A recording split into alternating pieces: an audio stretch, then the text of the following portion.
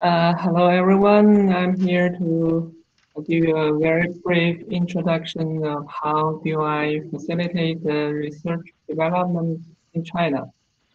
I'm from Chinese DOI Registration Center, Service Center. Yeah. Uh, Here's the three parts of my introduction. Uh, at first, here comes the Chinese DOI background. Chinese DOI is the first DOI service in China and Asia. Is established in early 2007, uh, founded by ISTIC and Langfang Data. We are the first DOI-RA in China, in Asia, and up to now, we are the largest one. And our service is a not-for-profit service because the ISTIC is a national institute and the most providing public welfare service. And Langfang Data Co-Limited, founded in 2000 by ISTIC. Langfang Data is the first database development company in China. And now the main STM information service provider of China.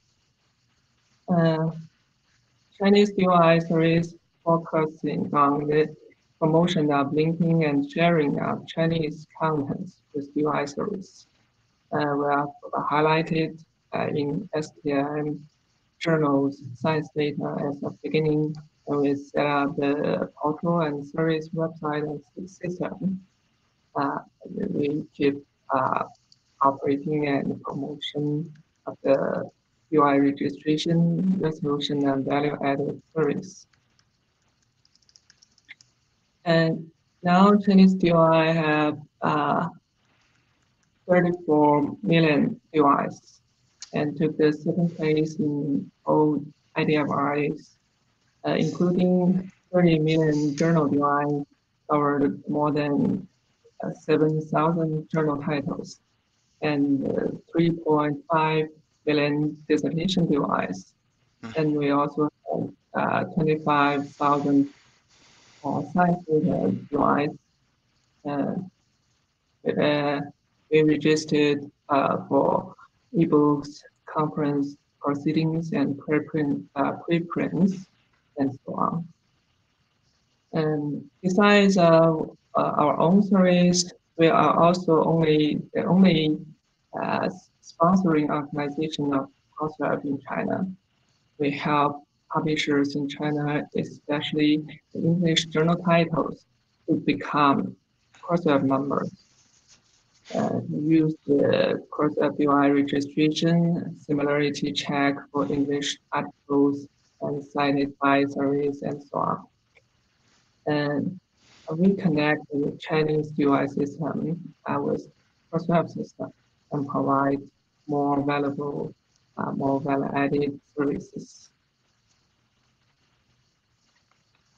And now comes to the second part, how DOI facilitates research development in China. Firstly, DOIs has already become the basic equipment of STM journals in China. You can see them printed in papers and displayed on websites and embedded into the QR code that can be scanned by smartphones and also added to the references. And UI service help researchers and publishers more, just like the DOI lookup and reference normalization service. Researchers can put the title of the article on the homepage of Chinese DOI website and get the DOI and metadata of the article, as well as the standard citation format here, according to the national standard of reference rules in China. And as the largest science and technology information institute in China, ISTIC has many cooperation with international publishers.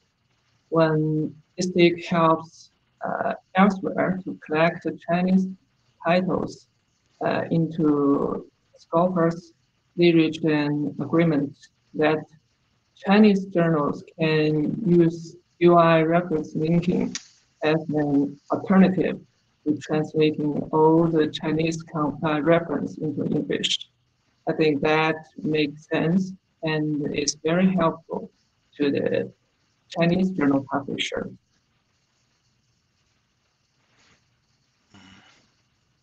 And DOI also facilitates open access in China. Most of the Chinese journal titles are held by very small editorial offices instead of big publisher houses. They used to be collected in online databases such like One Data Journal database to be accessed online. About 10 years ago, some Chinese journals began to set up their own websites and put text there. We started to promote the OA plus DOI propagation more towards Chinese journal publishers, just as the illustration here for Chinese medical journal. Yeah.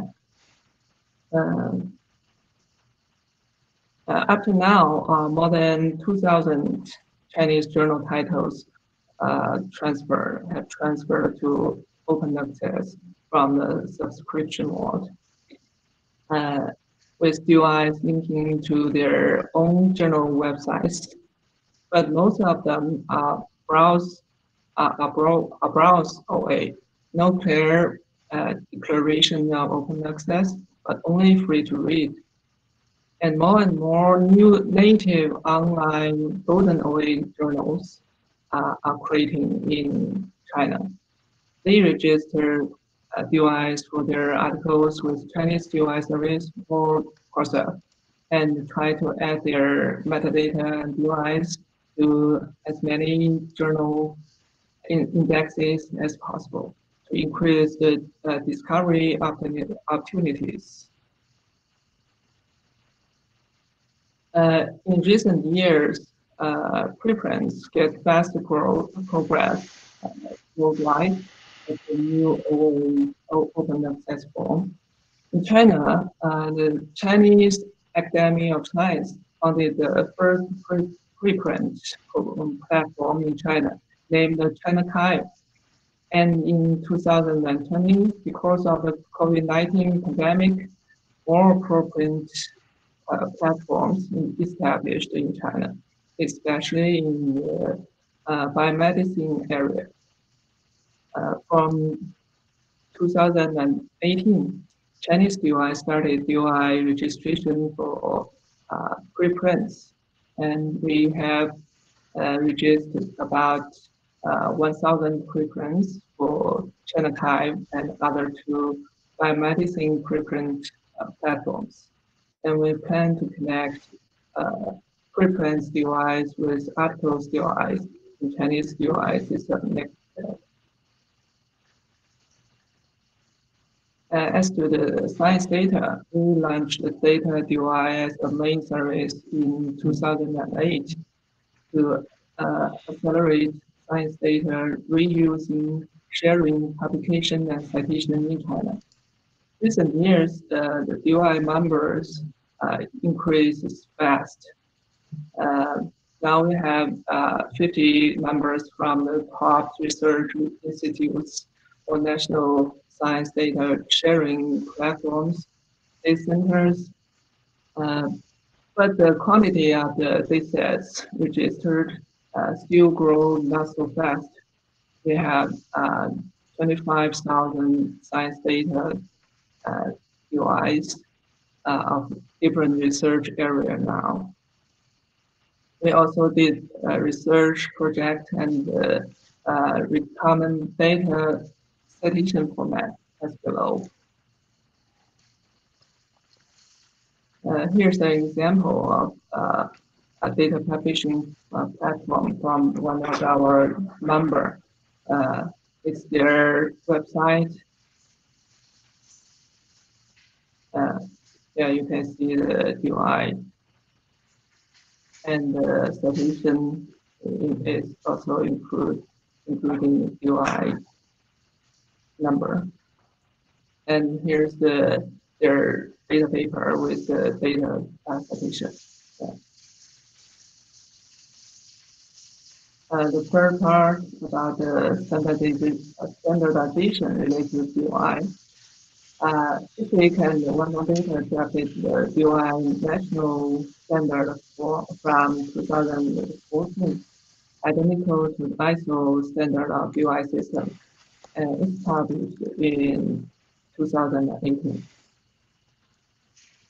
And in the national standard of rules for reference and citations, published in 2015, it's common to use DOI in references, especially required in e-resources reference. And here's an example.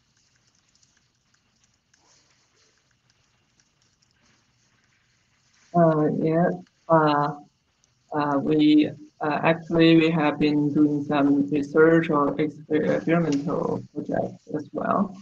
And we're testing DOIs for securities information disclosure now with the stock exchange in China, including the registered DOIs, registered DOIs for all kinds of announcements, documents, and datasets. We want to promote the normalized using or citing of disclosed info, and review the updating status for effectiveness of the announcements, usage and citation statistics for disclosed info. That's all for my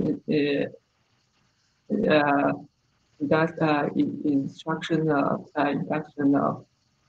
of the DOI development in China. And last, I'd like to share our vision that all the PIDs can work together to facilitate the association and the fusion of the science and technology resources. Open science involves all kinds of research entities or ST resources.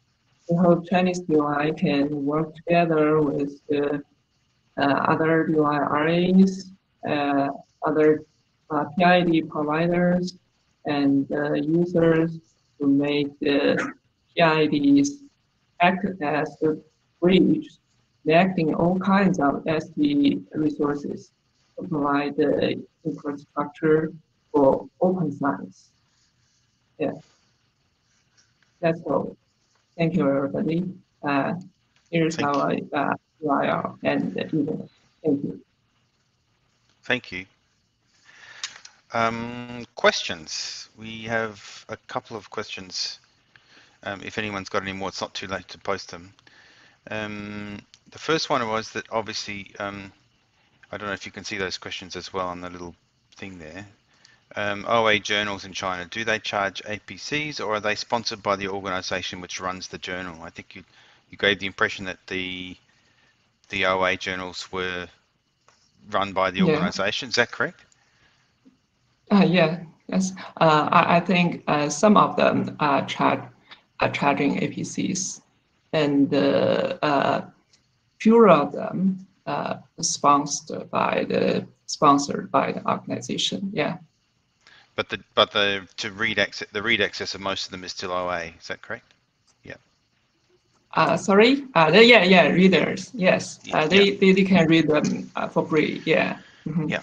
Okay. Second Okay. one was, could you collaborate more about the reference normalization service that you referred to? This is about halfway through, I think. Oh yeah. I'm not sure. Maybe I can share it after the meeting. Sure, if you could put it into the Slack, or This Slack. Okay. or Mm-hmm. if you do it Yeah, now, you I'll could try put it that. into the chat. But um, Uh-huh. and this one is actually from me. I just wondered, you mentioned research software at the end, but what currently what's the practice in China? Is it common for research software to Uh-huh. be assigned an identifier? Is that a practice? Mm-hmm.